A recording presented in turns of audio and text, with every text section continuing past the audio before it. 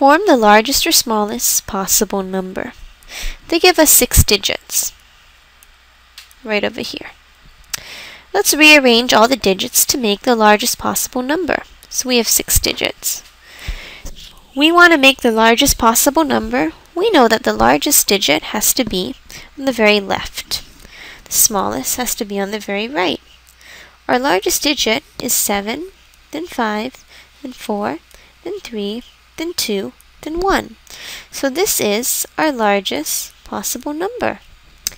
Our smallest possible number, we're going to do something similar, but instead of the smallest being on the right, the smallest digit is now on the left, with the largest digit being on the right.